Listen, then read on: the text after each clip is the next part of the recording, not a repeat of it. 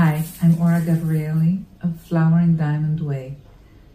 So, what is the difference between shamanic journeying with substances or plant medicine and without substances?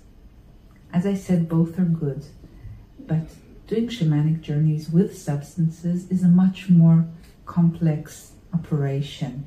It requires sometimes people to be with you. It's not always a good idea to go alone without guidance. It requires sometimes going on special retreats.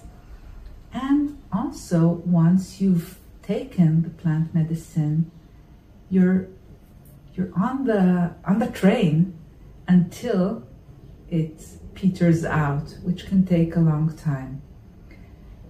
When you do journeys without substances, you can simply lie on the rug in your living room, go, come back, and it's done.